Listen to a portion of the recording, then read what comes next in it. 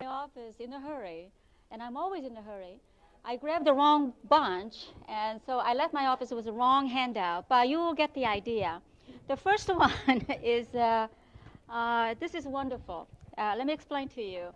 We devised this to work with problem drinkers, and there's no reason why you cannot adapt this. How? Problem drinkers.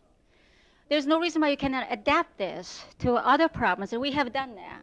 You could do that with couples, you could do that with children, parents bringing the children, adapt the same thing, okay?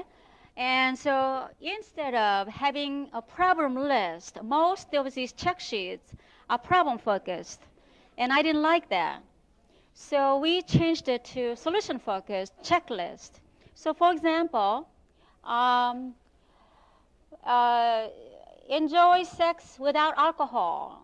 My family friend is proud of me. Accept alcohol-free lifestyle. That kind of stuff, okay? I can go to work and school regularly.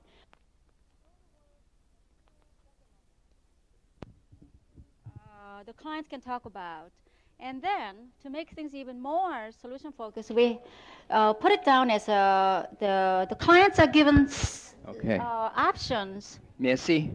Of seldom, sometimes, pretty much, and very much. So what I do is, when they check this in their waiting room, they have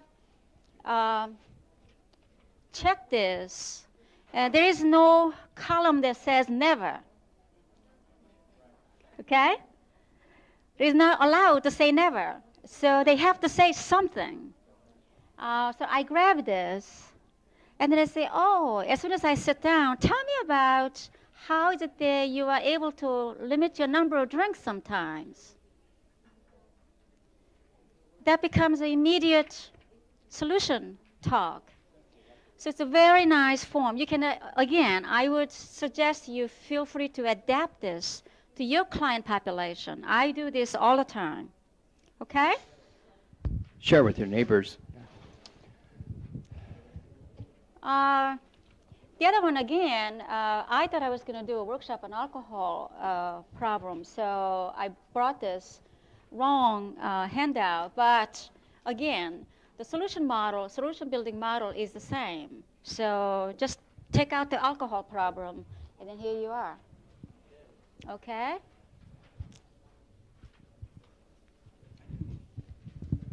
So I hope everybody had a good lunch. You have a good lunch? Yeah? Good. Yes, we are continuing on from this morning, I guess, basically. Is that right?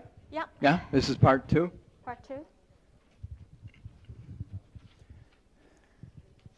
Part 2, what's part 2? Oh, we said, I promised somebody I was going to talk about second session. Yeah, okay.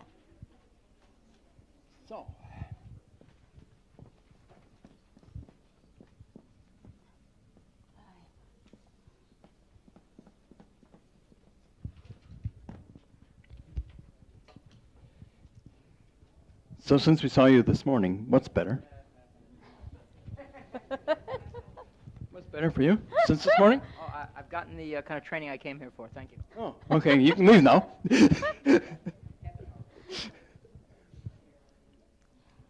So what's better? And that's how we start our second session. Same thing with third session, same thing with fourth session. Or 27th session, if there is yeah, such a thing. Always starts with so. As soon as Pause. they sit down. So. Pause. By the way, so is a real nice way to change the topic. Okay? When you want to, client goes on and on and on about problems, right? And you heard enough, and you want to change the topic. Before they take a next breath, you jump in and say, so. Pause. Then you have a floor. Okay? And they change the topic. Again, we have, it's our responsibility to control what topic the client gets to talk about. Because they're paying us for this, you know. And so we start with, so what's better? Usually, they will tell you, majority of them, and when they're searching for, again, their memory, right, in their computer memory for what's better, what's better. We're not saying, again, make sure you don't say, is anything better since we met last time? We're not saying that. We're saying, what is better since we met last time? And the majority of them will say, something is better. Okay? Majority of them will say that. Give them lots of time. It's sort of, again, the use of a silence, and they listen very carefully, and then they will, it's, again, the floor is theirs.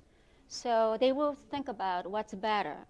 And again, then you want to go for details. Details. Somebody said, detail is what individualizes the treatment. It's the nitty-gritty, everyday detail. How you got up in the morning, and how you got out the door, and how you went to work, and what happened on the way to work. Those details are what makes that person's life very unique. So don't ignore these details. Then when they tell you how they did it, then again, the next step is, what do you have to do so you can do more of how you made things better for yourself? Oftentimes, clients will say, when you say, so, what's better? Oh, They nothing say, much. about the same. Okay? It's about the same. Again, when they do that, the best response you can make is silence. And then they'll start, sometimes if you sit there for 6 or 7 seconds, after they say, that's about the same, after 6 or 7 seconds, they will, at least sometimes, will come up with, well, Johnny did get to school on time one day last week. And away you can go. Then off you go. Okay? I think that what happens when client's answer is same, nothing has changed since we met last time, nothing is different. I think that what seems to us, what happens is that they are looking for big changes, huge changes. It took them 6 months to get to a therapist's office. And if nothing changes just like this, then that's about the same. Okay? Again, our premise, our assumption is that things are always on the move. Clients' lives, people's lives are on the move, always changing. So since when they are looking for big changes, it's very difficult for them to notice the small changes. And so you can help them with that. Again, our goal is to get them to do more of whatever they did. Another sort of a suggestion we have is, if they insist that nothing is different, nothing is better, you need to go back and say, okay, you were here on Tuesday. How did Tuesday go? Nobody remembers how Tuesday went. It's very difficult for us to remember what last Tuesday was like. Or yesterday. We don't even remember what happened yesterday. So they are searching for, what happened Tuesday? And they go like this, and I say, well, yeah, Tuesday. Actually, that was a pretty good day. Oh, yeah, how come? Oh, I remember I talked to George. I hadn't seen George in 6 months. And then you can start from there. Off they go. Okay. But this is even more the case with the third option. It's actually things are so-called worse. I've done a little informal research on this. We call it so-called worse. And what this means is that within the previous 36 hours, something bad has happened. And that's taken over the control of the answer to this question. It's sort of like if you go to a concert and you got this cello player and he's up there sawing away, doing Kodai's suite for unaccompanied cello, and he hits the wrong note. But the rest of the thing, the rest of this 20-minute piece is perfect. And the 5 minutes before was perfect, but there's this one bad note. When the intermission comes, what are people talking about? The bad note. And he's talking to himself, now how did I recover from this? Because that's the important thing. How do you recover once you made a mistake? Oh, musicians are trained that way. But nobody else, I guess. But usually it means something has happened in the previous 24 to 36 hours that's colored the response. It has nothing to do with the entire interval in most cases. And how did Wednesday go? The day after you were here last time, how did that go? And they'll start to tell you about things that were better on Wednesday.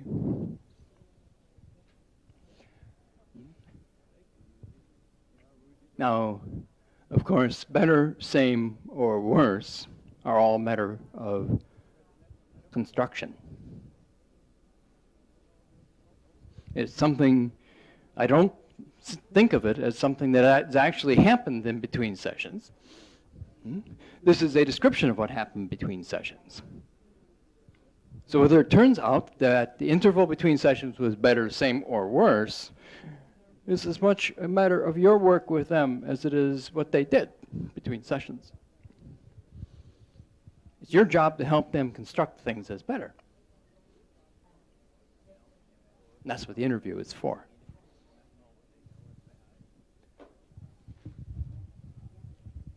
So the question is, what happened on Tuesday? The client said, actually, it was a pretty good day. Then do you continue to ask what happened, or do you ask what is better? Yeah, yeah, detail. But do you use better, or do you stay with happened? No, what happened? Okay, so you, What made, what so you don't did you use do? better anymore because they didn't No, accept it at that's first. Right, that's right, that's right. What did you do? What did you do right? Yeah, what did you do right? Yeah. It's amazing how people react to being accused of doing something right. Always amazed me. They look Okay, at you there very strangely sometimes. There are clients who insist, though, it's been horrible since I was here last Tuesday. It's been horrible. Nothing but disaster. Maybe Everything some. went wrong. Okay? No need to argue about it. If they insist that everything was worse, no need to argue about it. So then there are a couple of different ways of handling that. One is, so how did you cope? It was that terrible. The life was horrible. How did you cope? That's one way to handle that. The other one is, how come it's not worse? How come it's not even worse? If they still insist it was just horrible, miserable life since we met last time, which is very unlikely they would say that. It's a very, I have to remind you, it's just a very small minority of clients will say that. Yeah, So it's not going to happen occasionally, frequently, but again, you can handle it two different ways. So how did you keep it from getting worse than this? What are you doing that kept it from getting worse? Obviously, they should do more of that. Whatever it is that they did to prevent things from getting even worse yet, they should do more of that. So when they have an answer, again, do more. And this one too, do more. Oh, we had a question over here. Yes, a side question. The MRI approach sees the problem maintained by the attempted solutions. What do you see maintaining the problem from the solution-oriented point of view? That isn't your. We agree absolutely with MRI that it's the attempted solution that maintains the problem, but that's that's before therapy starts. We don't deal with it. That's just given. You don't inquire over attempted solutions. That's a given. That's just the way life is. That's the way people behave, normally and reasonably. So we aren't going to investigate that. We don't think we need to. So what will you be doing when the problem's gone?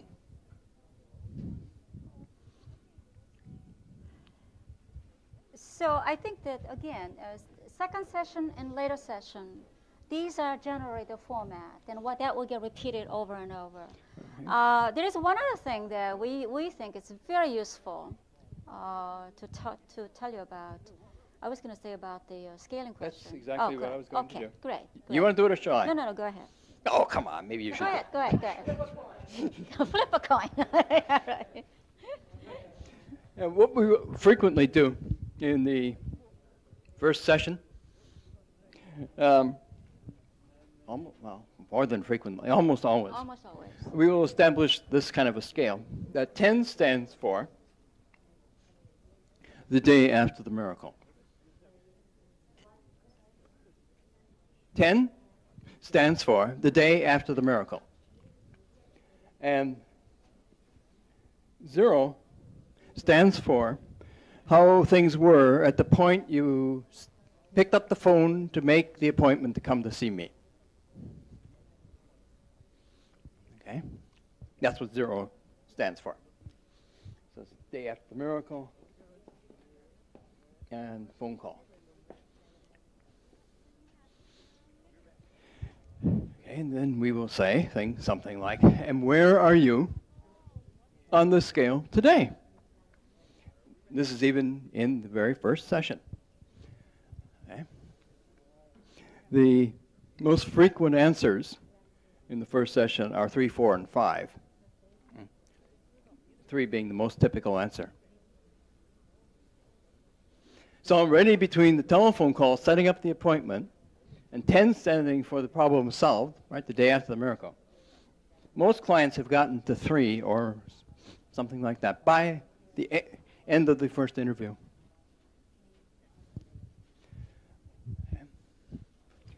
And actually, there is a certain percentage who will tell you it's 5 or above in the first session, and you can pretty well predict this is a one-session case.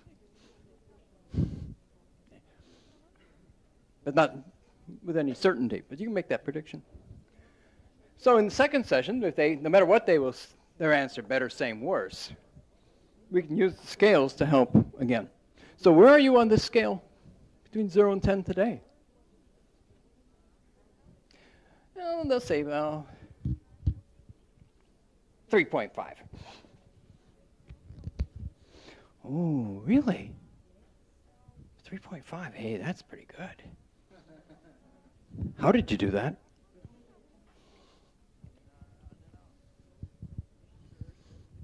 Now, you don't, I'll tell you this little secret here. Don't say the question this way. Last week you were at 3. Where are you today? Do you know what will happen if you do it that way? 3. That's the most likely response, is 3 or lower.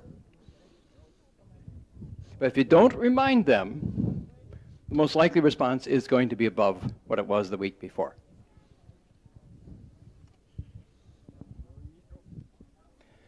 So how did you do this? How did you go from 3 to 3.5? How did that happen? What's the difference between 3.5 and 3? What's the difference? If your wife were here, where would she say you are on this scale? Where would the dog say you are?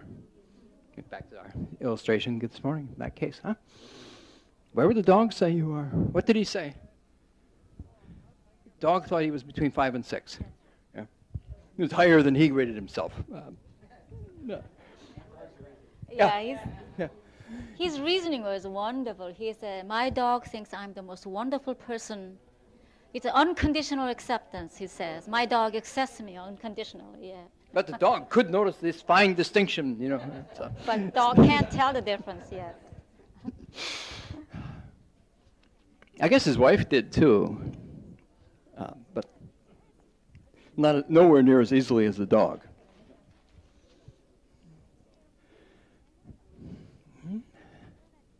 And so it gives us some way to help the client tell themselves that they are making progress.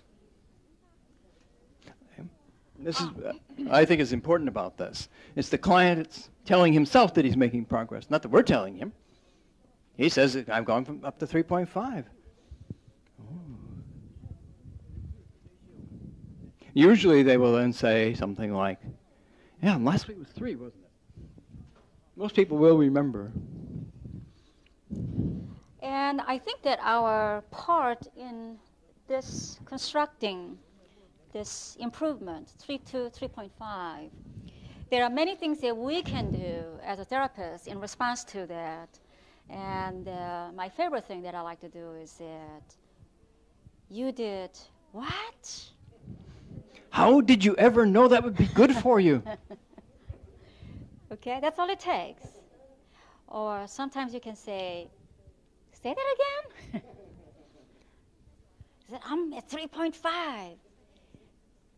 What did you say? I'm at 3.5. Great. Wow, how did you do that? So those are all the stuff that we do as, again, participant observer of what is going on. And we help create this different and improved new reality for them by using ourselves as an instrument. And how will you know? The next step is, how will you know you've gotten to 4? How will your wife know that you've moved up 1 step or 1/2 step? And try and get as much details from that. How would your wife know you've done this? How would the dog know? Oh, the dog would know because I would bring home one of these huge soup bones for him. Okay. I'll take him for a walk. I'll take him for a walk, Right. a long Yeah. walk. Yeah. I'll take him Actually, for a walk. I'll be jogging, and Yeah. this is good for the dog if I jog.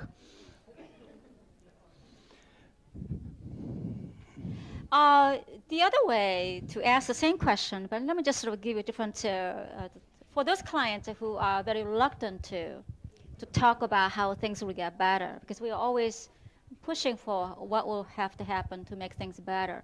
The clients are somewhat reluctant. Then another way to do that, suppose you moved up from 3 to 3.5. So again, here comes the suppose question. Very nice, very handy question to you. Suppose you just, I don't know how you're going to get there, but suppose somehow you move from 3 to 3.5. What will you be doing then that you're not doing right now? So again, get them to imagine the solution state or a little bit improved state. What would you suppose your wife would notice different about you that would tell her that you have moved up from 3 to 3.5? Again, okay, that's another way to do that. Suppose your wife were here. What is, and I say, sometimes I have an empty chair. Suppose she was here. And if I were to ask her, what do you suppose she will say? She will notice different about you that would let her know that you moved from 3 to 3.5. And then that's followed with, so when she notices this, what would she do different? Lots of questions of, again, the uses, the concept of difference is repeated. And the other one that we repeat a lot instead. So what will you do instead? Because the client will usually talk in terms of negative things, what I will not do. I will not be yelling at my wife. So what will you do instead? He won't be lying to me anymore. So what would you do instead? So always this sort of the indicator of a positive sign rather than absence of problems.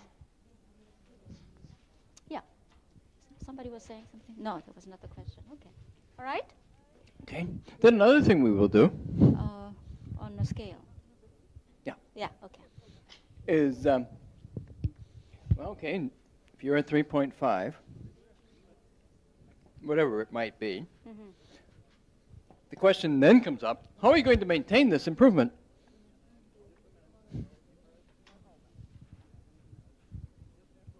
We're always talking about this. How are we going to maintain this? But what you need to do in order to stay at 3.5 or at around 3.5 is 3.5 is on this directional arrow, right? Going towards 10. And you have to maintain your 3.5 in order to get to 4. clients usually will have that idea, that you have to maintain it in order to keep going up. So we'll talk a lot about that. What do you need to do to maintain it? What's your wife doing that's helping you to maintain this?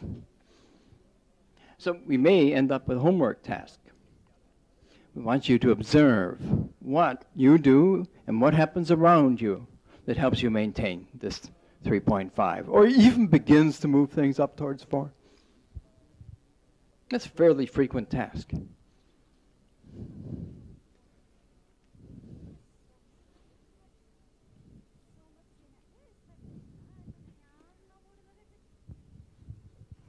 And then there's other ones. We have all sorts of different scales. We have another scale which would be, okay, how confident are you that you can maintain this improvement?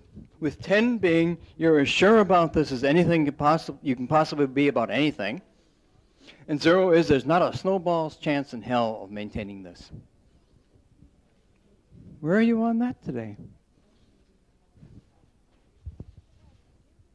Oh, 2. Oh. Okay, good, good. That's pretty amazing considering this change has only been a week old. What will it take to move it up to 3?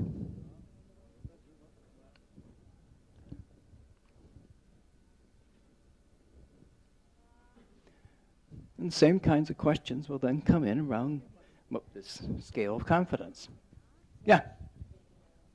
Would you write down or have the client write down what he or she is going to work on for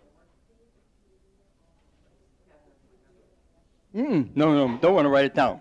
No. No. No, the reason for that is they might come up with something better during the coming week. So you don't want them to lock into something that is limiting. If anything, I think therapy is a way to open up some new way or more creative ways to solve their problems. So that would be too limiting, I think. That's the reason that I would not do something like that. Yeah. We did that at one time.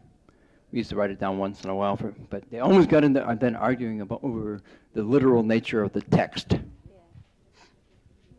And so, the family would go home and then fight about what the homework assignment actually meant and was, because it was written down there. And then never get around to doing the task. The other the good things to scale is willingness. How willing are they to work to solve this problem, solve this particular problem that brought them here? Again, with 10 standing 10 for you do damn near anything to solve the problem. To 0 standing for, well, the opposite of that.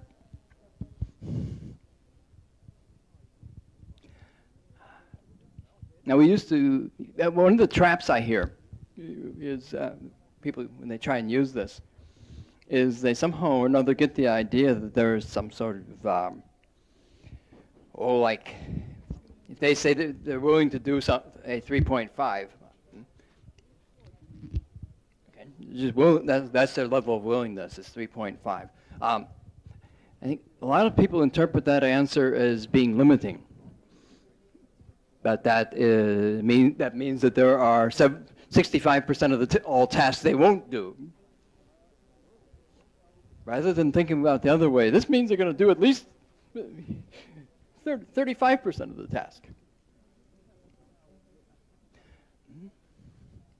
It's a lot higher than 0.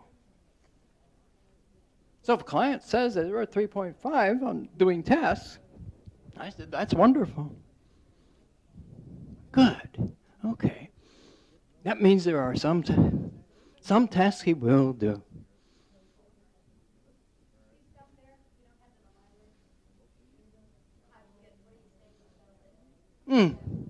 No, I usually stop there. Let them commit themselves so they were going to do 35% of the task.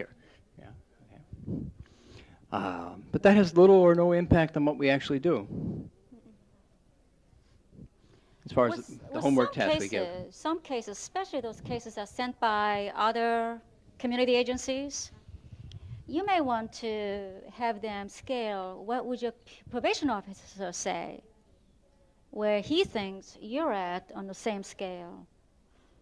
And they usually are very low than they get themselves for on the scale. Oh, he'd say I'm at a 1 or a 0 maybe. Yeah. He will only say I'm 1 because I showed up today or something like that.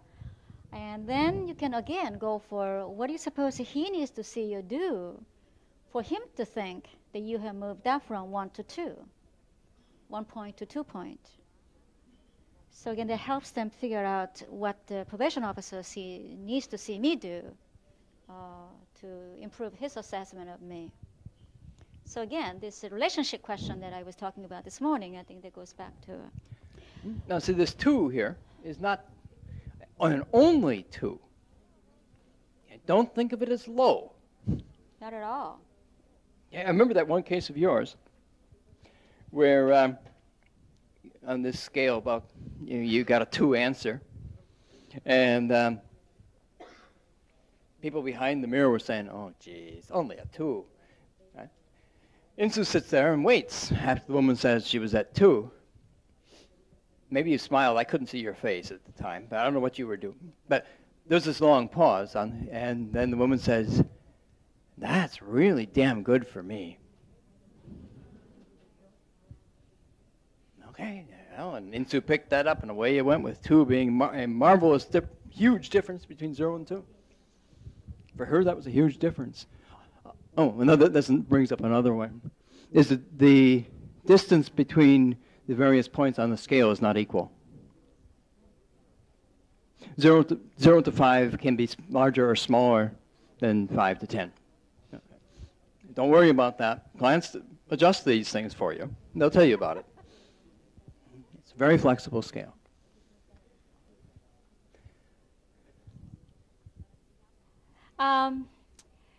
The other way also can use it is progress that they are making in therapy. How far have you come? You've been coming here for how many sessions? 3 sessions? Or 5 sessions or whatever, 6 months or whatever. Where would you say you're at? 10 stands for you don't have to come back to see me anymore. And 1 stands for how bad things were when you first came to see me. Where are you on that between 1 or 0 and 10? And then you can also go for what has to happen to go from 6 to 7. Okay. The other one is when they get to the point of 7, then how confident are you that you can stay at 7? So you have another scale on the side. How confident are you that let's say next 3 weeks or next 2 weeks or next month, you can stay at 7? If their confidence is very high, then you don't have to see them for 3 weeks, for example, or 2 weeks, or for a month. And that's usually they will let you know how confident they are. In most cases, most clients will say, when they get to 7, that is good enough. That's the top of most people's scale. Yeah, is 7 or 8. And yeah. Then and you know they're going to terminate. At follow-up, 6 months later, they will probably have moved up a whole point. The average client moves up 0.8 in the 6 months between the final session and follow-up. How about a client who doesn't want to stop the work, either because I haven't done solution-focused work and I've done longer-term work than I want, or for some other reason people just like coming in? What's the way that you help facilitate people realizing that they've accomplished what they need? Yeah. Therapy junkies. It's a 2-part answer. Mine and then Insoo's. Always. Because my answer is more correct. No. Hers is always more correct. There's no doubt about that. Don't make it an illusion.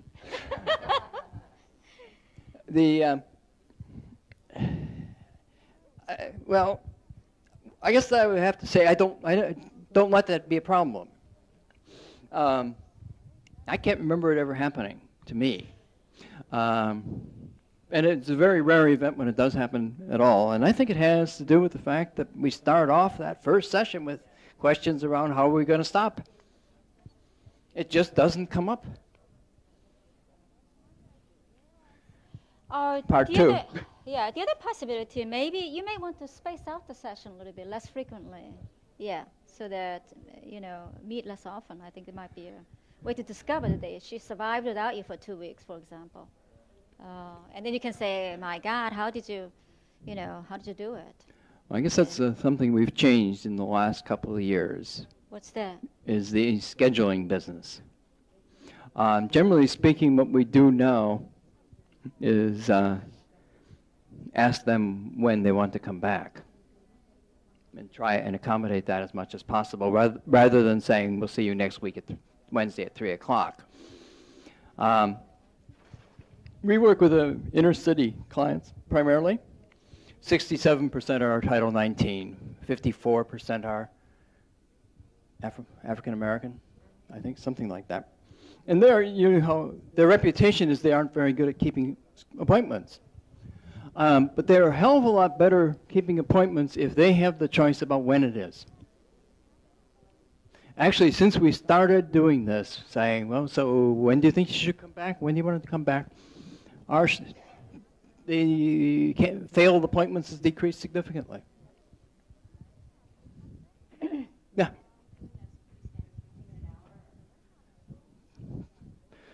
Oh, yeah, I suppose we're usually done within an hour. Most sessions are. Oh, yeah. Everything is less. We're not rigid about anything. No. No, we're not rigid about that. But most sessions, my sessions run, the interview section runs about 35 minutes. The pause runs about 5 minutes. And then the intervention message, or whatever you call it, is another 5 minutes. Insoo's interviews go longer. Because I'm a more giving person. That must be it.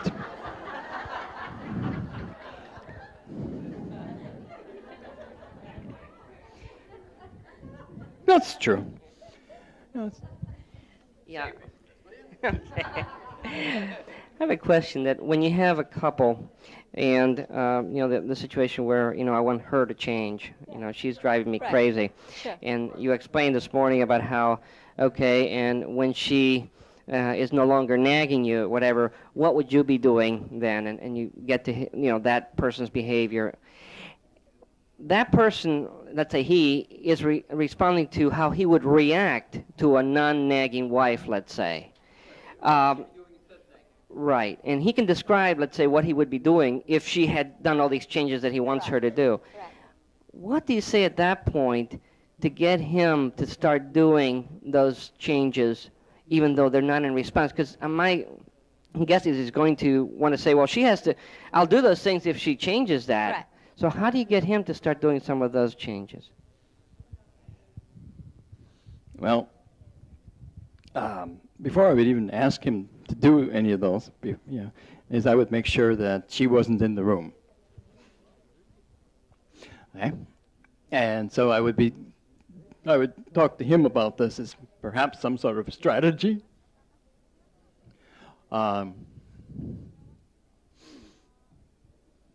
Depending on his language, obviously. But try and get him to do as many of those kinds of things that he might do after the miracle, his responses. The oddball chance that maybe if he does this, she'll change. That's one way. I have a better way. Yeah, of course. I know that. What do you think? I've been hanging around watching you work for 20 years. Okay. And I've been sitting behind the mirror for 20 years now, watching her work, with her clients, and then they do this stuff, and I say, but that shouldn't work. But it does. And so the theory changes, and the maps change. Okay. She's a master. Again, I think that the crucial piece is you don't want to stop at she will not nag at me anymore, or he will not withdraw anymore. It's not a good idea to stop at that point. You want to get them to help them get to the point of what I will do more positively rather than what I will not do. Okay? What I will actively do that is helpful. And so you spend a lot of time with both of them. So what will you do when she smiles at you? Well, I'll smile back. And once when you smile she's- back, then what will happen what next? Will she do? What comes after this? What comes after this? Lots of time spent on the solution picture, solution behavior, details of solution behavior. And then it's very seldom you're going to hear that, well, she has to do this first before I will do anything. You're not going to hear that at all. They are so eager to go home and try this because they could see where this could possibly lead to. They could see because the solutions Sure. are coming from them. We might then give this couple the famous homework task. Okay, the two of you go home now, and on separate and different days at random, right, you pretend the miracle has happened, no matter what the other person does on that day. You pick 2 days, and you pick 2 days. Keep it a secret from each other. Do you see what See that if you can does? figure out which 2 Yeah. days she does. You see if you can figure out which 2 days he does.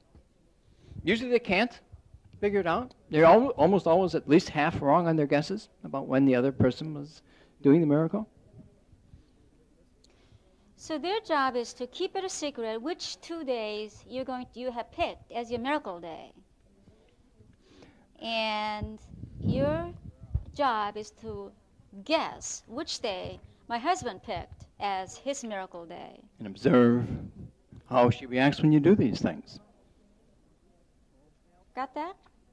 Yeah. When they have a detailed description of miracle picture, they can, again, depends on the client. Some clients I may ask them to do it just once. One day, pick a one day as a miracle day. And pretend the miracle has actually happened. And do everything you would do on this day that you picked as if a miracle has actually happened. And so what it does is, the other person is sitting there and listening to this. And my husband is sitting there and his therapist is telling him to do this. And I'm supposed to do this too. But now I'm going to think, oh, he's going to pretend this. Now, which day is it going to be? So I'm looking for his miracle day rather than when he's not paying attention to me. Of this task is that neither of them actually have to do anything. It is, in order for the task to be effective. As long as she thinks he did it. He did it. He did it. Yeah. Because it's her response that matters there. As long as he thinks she did it, the She task did. will work. Yeah. So it's a one-day task. One day. So ask them to notice each other. Oh yeah. Yes. Oh yeah. Yes. See if you can figure out which day it was. Which it day was. she picked as her miracle day. And as I say, just a minute, they're usually at least half wrong. And so they're responding to what they imagine the other person is doing to pretend the miracle has happened, and they are then reinforcing this, whatever it might be. Some do. You can. Some do. You can, but you don't have to. Really. Most clients won't. Yeah. Yeah. They're Some not very will. good at that. Most clients are not very good at keeping track of all this documenting, writing down. Especially our clients. I mean, Yeah. our clients, they don't even know how to read. Yeah, most of them. our secretary spends a lot of time reading, the permission forms and so on to our clients. Okay. We have a question over here. Oh, good. So you said you didn't debrief homework specifically. Would you do it in this case? Ask how that went? No. Not necessarily. No. Sometimes. Yeah. Yeah. You They have will the usually clients bring it volunteer. up. If they bring it up, then we will track with them. Yeah. If not, we won't. So we don't want to get into this policing function. Did you do a task?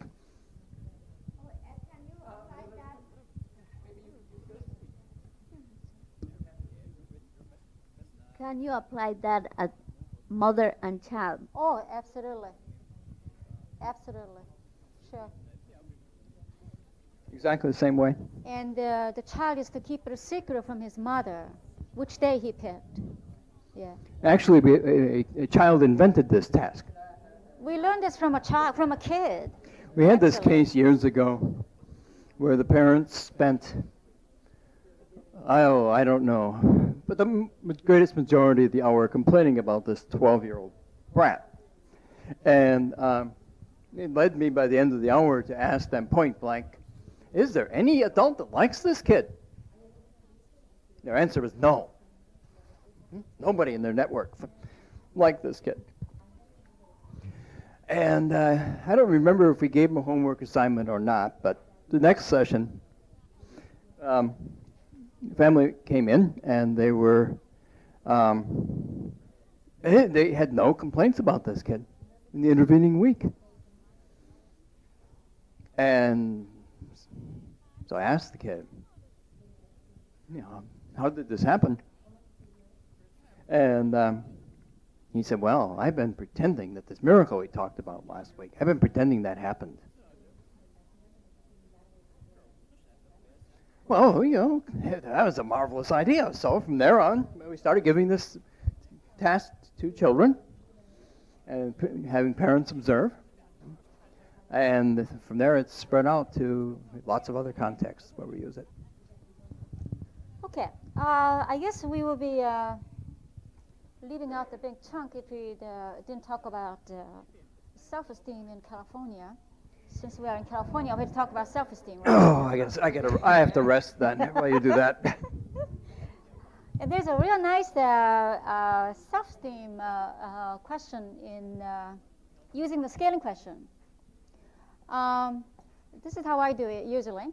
Let's say, and some clients are very hung up on self-esteem, right? I mean, that's their language. And especially kids whose school harp on this.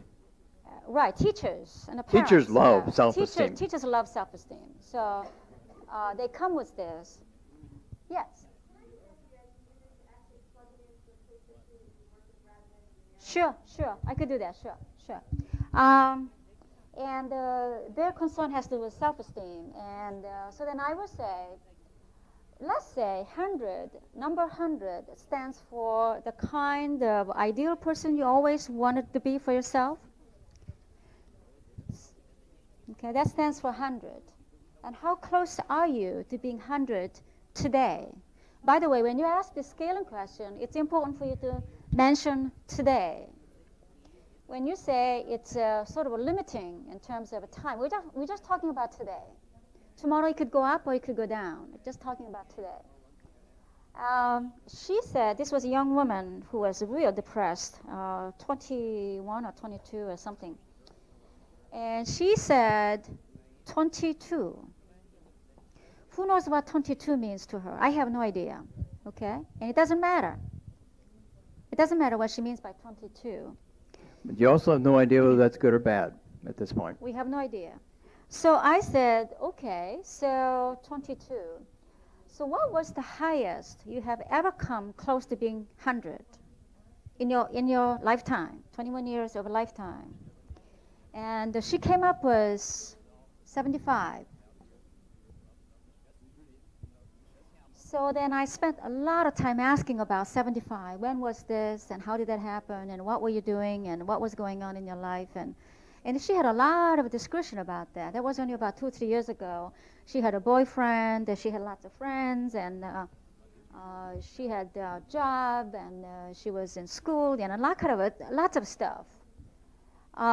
So when you have something like that, then you can go either, again, depending on the client reaction, you can go for make a big jump, and what would it take for you to be 75 again? You could go that way.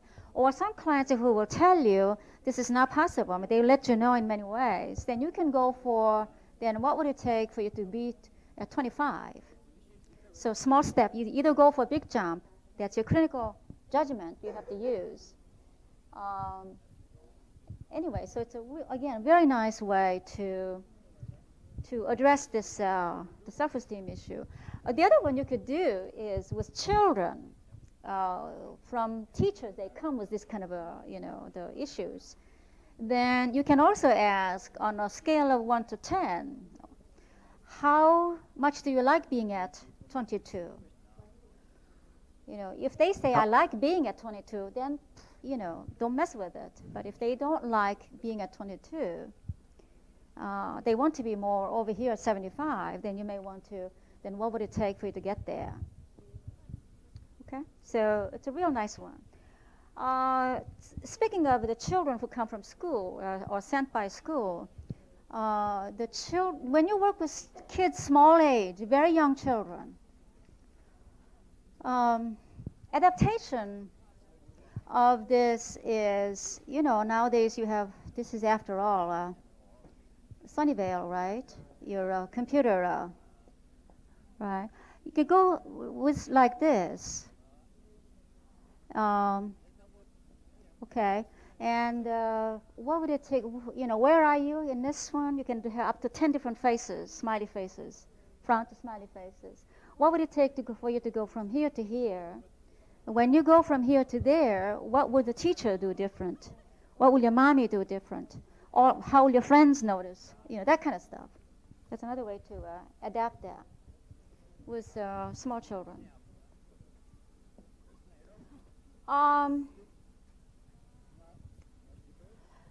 We meet some very creative people. Recently, talk about this group. By the way, group is becoming much more. Group therapy is much more economically viable, and a lot of these HMOs and the managed care people like this group. But anyway, the way to adapt the scaling question to group setting, if you do group work, you could also do it this way. That stands for 10, and that stands for 1 or 0. In terms of how much progress you made or where you want to be, this stands for where you want to be. And physically, they can the group can get on a line, and from 1 to 10. And then have each person or each member of the group take a position on where they're at between here and there. And you can also get them to talk about what it feels like to be over here. I don't like being here. I like being here. This is a progress for me. And then they can also say, what would it take for you to go from here to here? And children, like this, kind of a very, kids don't want to sit around and talk all the time. They want to move. So it's a nice way to get them to move around. And then you can also talk to each other about what it feels like to be over there and what it feels like to be over here. And how did I get here, from there to here, that kind of adaptation. So again, we find that we are using more and more of the scaling question in many, many different ways. You could be very creative with that. It's very adaptable and very flexible. Because essentially, people who are not very articulate, you don't have to be very articulate. All you have to know is somehow 5 is bigger than 4, or 5 is better than 4, or 6 is better than 4, or something like that. You Okay? find when you do that with your children that they get into the good or bad thing because their friend Bob is over at the next farther along the room, or? No, you don't want to go for, good or bad, but it's like, where do you want to be? This is where I want to be. That means, I don't have to come back to this group anymore. It's very personal. Absolutely. Very personal. And I like the scaling because it's almost content-free. When they talk about I'm at 75, I have no idea. You don't have to talk about what 75 means for you. You just have to say 75. And what 75 stands for you, it's up to you. And so I think it's, for that reason, I really like it, because I don't have to know the details of clients' problems. Okay? Yeah. I continue to struggle with the question of reflecting team. I don't have a reflecting team. You don't have to. Okay. Can you address that a little bit more? Okay. Reflecting, I think that... I'm sorry, what does a reflecting team mean? The people who watch from behind your wall and your Yeah. will give you the idea about compliments. Yeah. Oh, okay. Yeah. You don't have to have That's that. not what I thought it meant. think that realistically, in the real world out there, we don't have it. A team is luxury. It is a luxury. Team is a luxury. I think it's a good teaching tool, but it's not a therapy tool. Nice model for research and that sort of thing. So just take your time. I usually tell the clients, I'm going to take some time out. I'm going to walk out. I'm going to go sit in the next room. And I will think about your problem that brought you here. and then I walk out. I'll be back in 10 minutes. I talk to myself. Oftentimes, I do my paperwork when I'm out there sitting, thinking. Take my 5 minutes, 10 minutes, and you can do a lot of paperwork, get a lot of paperwork done in 10 minutes.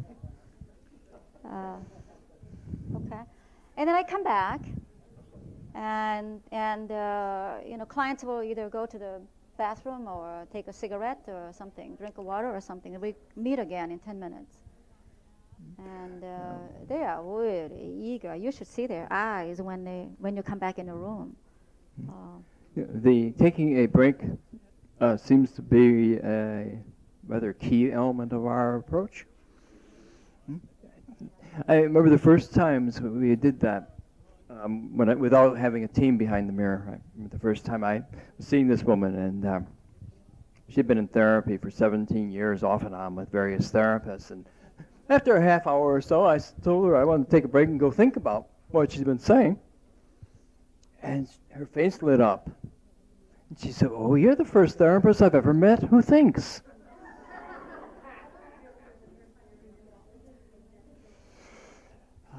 That was the last session with her. She didn't need to come back anymore. But I think it's very useful to get out of the room in order to punctuate this.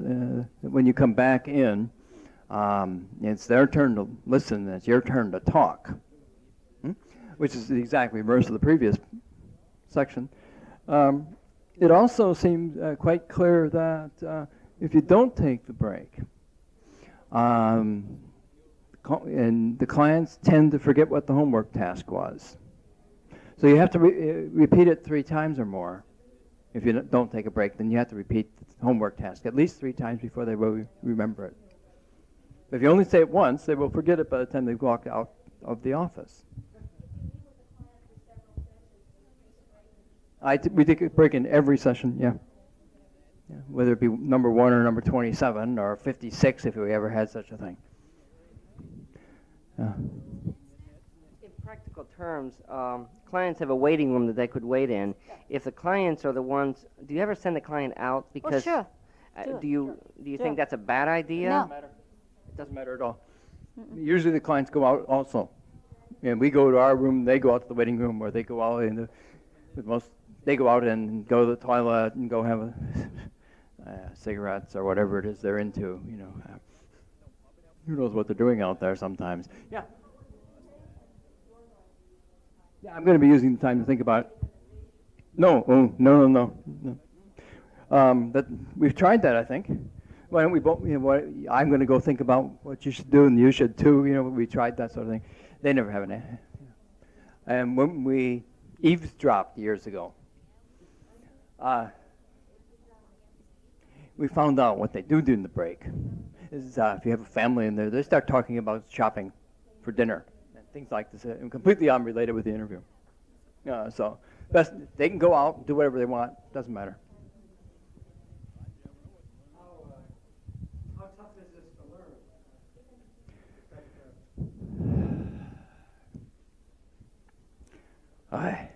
It takes time. It takes time. I think that you see Some people learn it overnight.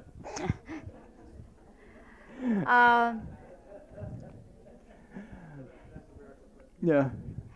Others never learn it. But I think that it's a deceptively simple. Deceptively simple. Well, I think Americans do make the serious mistake of equating simple with easy. Right. Simple is not easy. Simple is more difficult to do than more complicated ones. Because it takes a great deal of discipline to be simple. If you know anything about the either Oriental painting or, you know, I mean, you don't have to go to Oriental painting. Picasso's painting. The one that I like most about Picasso's, I think that, I'm sure you all have seen this. I've seen a lot of these posters. Has a little back of a woman.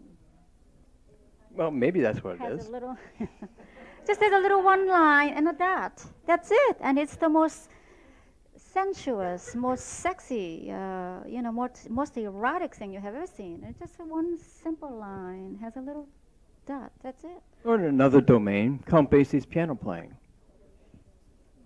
He used fewer notes per measure than anybody I ever heard. And he's, as I see it, he was structuring the space between the notes. But you know, it's very, very simple. If you look at a transcription of his playing, and it's very simple. Boy, you got to be a master to do it. It took him years and years to figure out how he could to do it that simply. So simple is not easy. Yeah. How do you manage to translate what you do into the insurance company or managed care company requirements? Oh, I don't bother translating it into what the I insurance did. company does. You see, no, wait, that's business. I do therapy. That's business. That's a different language. There's no translation between these two languages. I walk out the therapy door, and then I'm a businessman, and I do fill out the form with the DSM-3. That's not therapy. That's business. Yeah, it's done in an entirely different room. Always. I don't make a translation. It's different operation entirely. You mean no what? translation. Wait. The information you get in the therapy room about the client's problem, how to translate that into DSM-3R.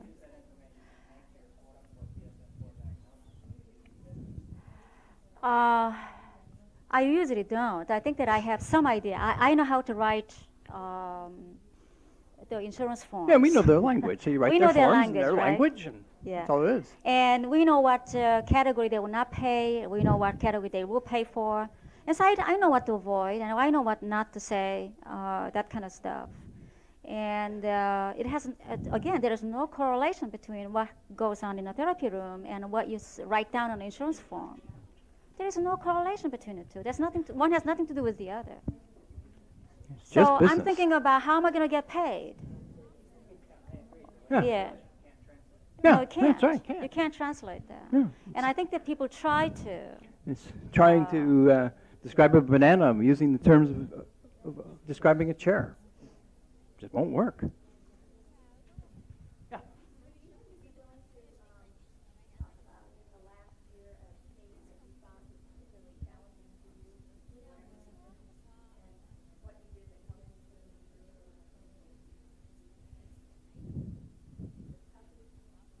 Geez, I don't think I had one.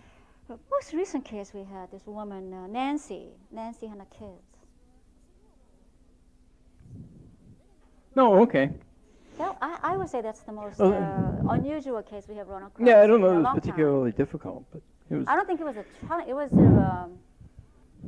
Well, go ahead. okay. Let me sort of describe to you. This woman comes to us from a physician, sent by her family doctor, and she's on your Medi-Cal or whatever you call it, CalMed or something. I don't remember. Yeah, Medicare in Wisconsin. Medi-Cal, I think it's called in California, and Title 19. So she comes in with a long list of medications that she's on. She had a 5x8 card She had a full of card there. medications that she's on. What she's on for, and there are about 7, 8 medications she's on. She presents this to us, and then she starts having this anxiety attack in the room, and she carries on, crying and heaving, and she's panicking. Carries on. There clearly are exceptions, because she drives over to her parents' house. Her father had a stroke, so she takes care of father, who was physically abusive and sexually abusive when she was a child. And so she can drive over there to her to her parents' house, but she falls apart, and she is just a basket case. She becomes a basket case at home. When she goes to her parents' house, She's she's competent running then. around, take her mother grocery store and all this stuff.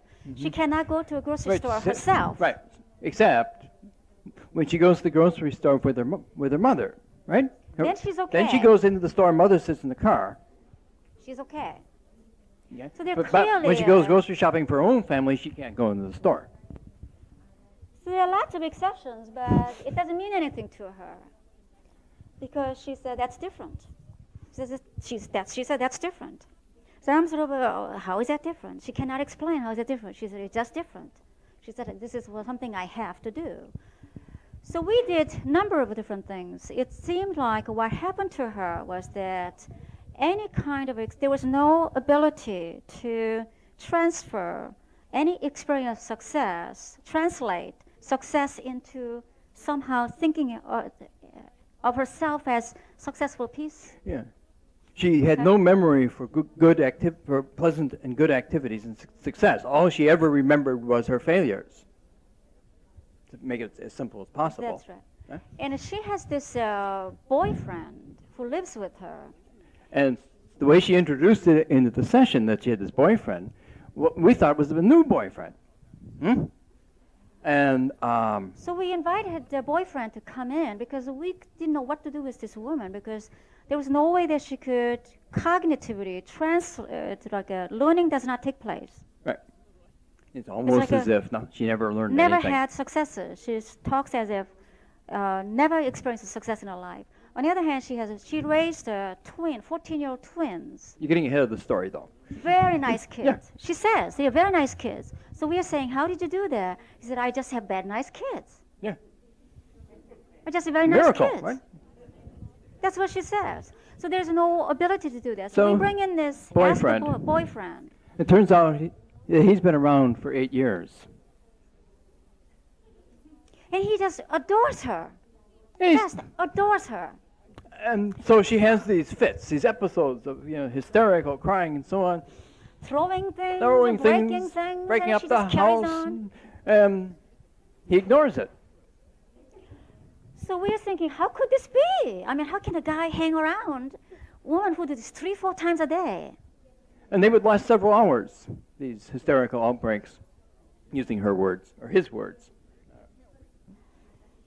Well, he didn't know. He couldn't answer it. No, he couldn't answer it. I'm just a different person. Yeah, Nancy is the way Nancy is. That's all there is to it. That's just the way it is.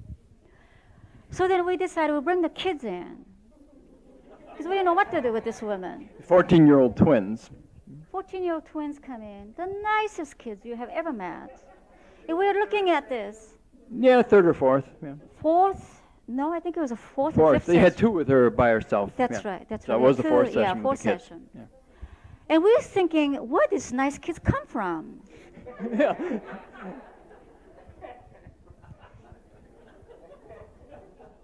And they're very competent kids. Very competent kids. They're doing well in problem. school. They got friends. They go, very active in their church, and on and on and on. And what came across to us was her helplessness, her carrying on, was her kids, and all three, the boyfriend and 2 kids, were hovering over her. Kids were parenting her and reassuring her, you are a good mom.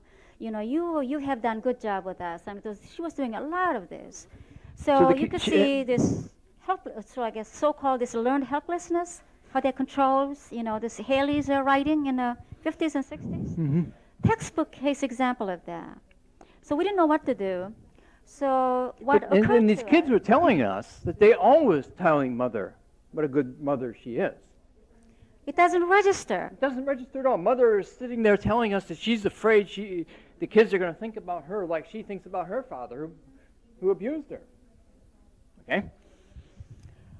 So we came up with this homework assignment. And that was that the kids agreed to do the homework. And the kids were to write down everything she did, everything mother did that was being a good parent, to write it down on a sheet of paper and tack it up on the walls of the house. Everywhere. Everywhere and anywhere. And to do this every day. In the wall, back hall, cupboard, the refrigerator door. Refrigerator door. Everywhere. Everywhere. Living room, dining room, everywhere. And whenever mother felt a hysterical attack coming on, she was supposed to go and read these lists.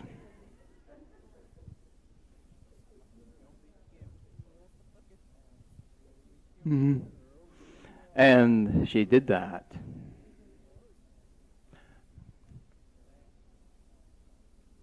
And the hysterical attacks started to diminish considerably. She said it was the best week she ever had. The best week she's ever had in her entire life. And so, following our rule, we gave them, well, obviously, since it's working, do more of it. And we had another twist. What was the... We Oh, had, yeah, we had given her one of those file folder. And so she was to take down, the kids were to take it down after they have, and the kids did one, they brought it all They to brought it our all with office. them, all With this them. paper, that they filled up the walls with. They And brought they it had into this- the session. And they had this stack of stuff they brought with them, had a color coordinated, some Oh, had yeah. red lines, and some some used had the blue, blue, and some had They were green. real creative, just real creative kids. And so we gave them a little folder, file folders, and she was to save all this in the folder. And whenever she felt this attack coming on, she was to go look through this all over again. And also kids were to continue to paste all these messages to her. Right, and she was to Everywhere put it around into the the house. folder as soon as she had memorized the stuff on that list. She's starting to remember things she does right now. What did we ask Mike to do? Oh, he was to, every time he saw her getting upset, he was to do either take off his clothes, be crazy, Yeah, or do something crazy, right, yeah, something yeah. crazy. And Tickle her. tickle her, whatever. right. And he thought that was a marvelous idea, and so did the kids. And Kids thought it was just absolutely fun. yeah, so he was doing whatever he was doing. Then one other thing was to help her.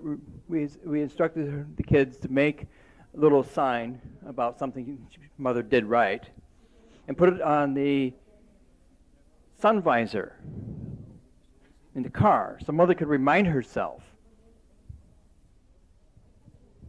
So when she got upset in the car, then she can pull it off the sun visor and take a look at it. Also, kids came up with the idea. Then they're going to make a little smaller little card, like a 3x5 card, and they're going to put it on a dashboard so that she can look at it. Various places in the car. So this was a woman that had some kind of a visual input, had a lot more impact on her Than her going through the listening. ears. All the stuff Her ears don't listening. work properly, but her eyes seem to work a lot better than her ears. So somehow we caught on this. Okay, Well- all right. Maybe it is. Maybe it is NLP. I Yeah, don't know. well, But it goes beyond. I think that it anyway. was just one of those situations we had to do something different. Yeah, right. We had to do something different because it wasn't working. I was wondering that I was almost expecting you to do something paradoxical, such as to tell the family to start telling the mother that she hadn't been a good mother, because at first it sounded like, writing down how wonderful you are almost seems like doing more of the same, just in writing rather than saying. But we don't do it that way. And so we had the kids write down what Mom was doing right. And, it seems to be working quite well. Yes, I'm very intrigued by what you would say, for example, in this case when you went out of the room to think about the case and you were so confounded by what you were experiencing. Do you recall what you came back in then and would say in a situation like this to the client? In the first session, yes. Yeah, I have no idea. It's a long time I ago, don't and remember. it's a months ago and many clients ago. So.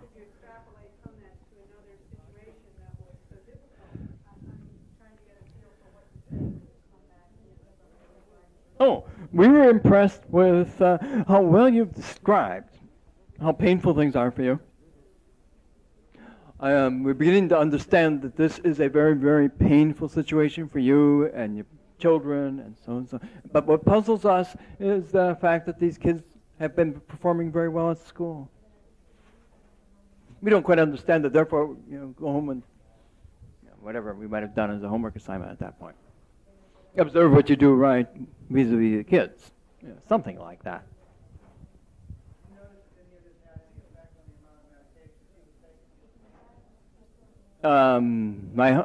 My hunch is it will eventually affect that. At this point, no, we don't know. We aren't medical docs, so we can't even ask. So you have to wait for her to volunteer that information. Yeah.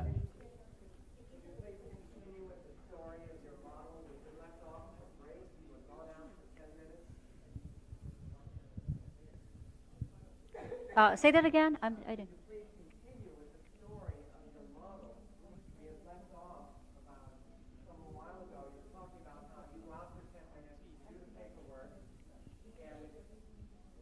Okay. No. Yeah. All right. You There's come some format or outlines that we use in terms of when we come back with a message. What kind of a message we want to give? Okay. The first one is we want to point out to the client what they are doing that is helpful, useful, and healthy. Whatever is healthy behavior. From the client's point of view. From the client's point of view, not from our point of view, but from client's point of view. So that's the first thing we talk about. The second point is how difficult the problem is, the complex, complicated problem. And this is probably a damn good time to show up in a therapist's office. Right. Okay. And you did the right yeah, thing. right. So this is a good time to solve this problem. And then you can use this for any kind of a developmental model. You can use that. You know, when you've been married 2 years, this is the common that this kind of issues come up, and it's the best time to solve this. You can make up anything you want like that. Good time to solve problem right now. This problem.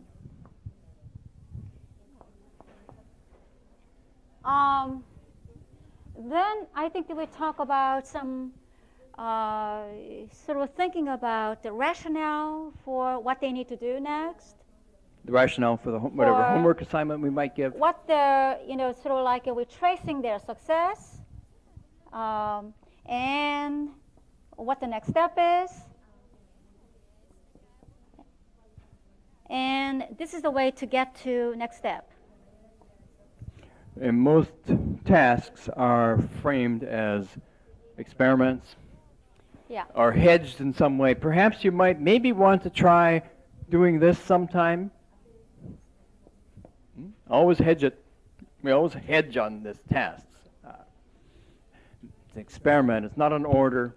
We don't not see a it demand. as a solution. We don't see this as a solution. We never say that. Do this and it will cure everything. As a way to find out, what the solution might be to this very complicated and complex problem. And it will probably take some hard work to get from here to where you want to go.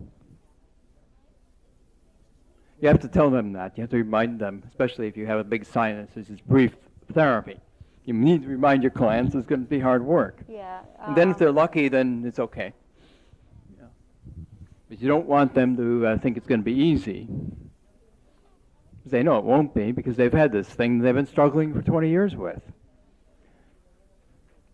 They know it's going to be hard work. They've been doing it.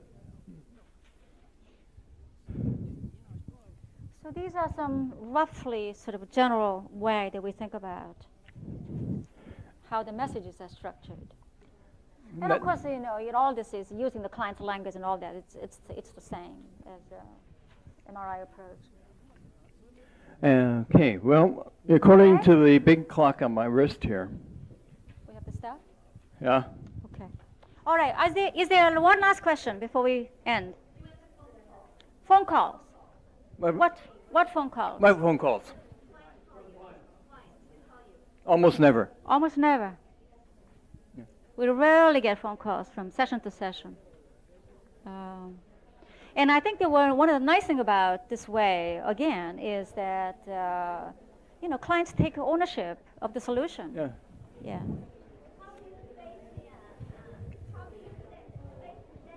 That's entirely up to the client. It's the client does that. Mostly clients. No, it's up to the clients. We say, when do you want to come back? And we try and go with that. 2 weeks. Normally 2 weeks apart. When clients decide. Some will pick 6. Yeah. 4 weeks, whatever. Yeah. Okay. All Thank right. you very much.